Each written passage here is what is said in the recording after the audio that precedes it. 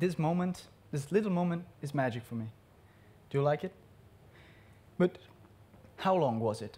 I mean, for me it felt, trust me, pretty long. Maybe for you it felt shorter. For my watch it was 10 seconds, and that's strange.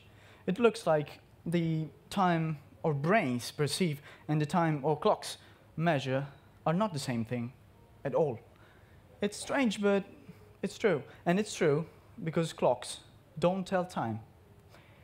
A clock knows nothing about time. A clock just moves its hand whenever a pendulum oscillates. We know about time. We read the clock and tell the time.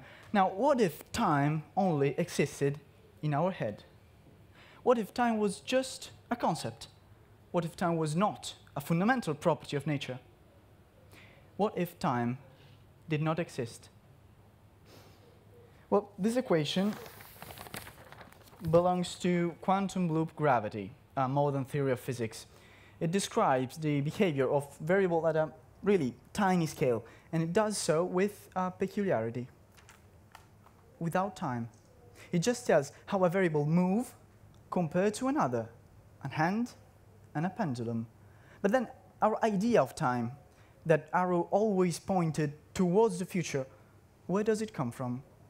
Well, in some sense, again, from a cup of coffee, scusate, macchiato. I pour the milk, I stir with a spoon. Of course, milk and coffee mixes. It'd be really strange if this didn't happen. Imagine an external observer watching milk and coffee that separates as I stir with a spoon could argue they're watching a video backwards. But what happens if my coffee is short? With short, I mean really short. What happens if in the cup there are just two particles, one of milk, one of coffee?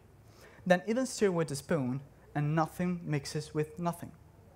The observer can tell in which direction they're watching the video. So if we look at nature close enough, if the coffee is short enough, if we look at the fundamental nature, we don't need time to describe it. But when we are distant, when we do not distinguish the single particles anymore, the world becomes complex and time emerges from this complexity and flows in the direction in which milk and coffee mixes. We are complex beings. We drink from cups where you can make a latte easily. We live in time. So thank you for your time.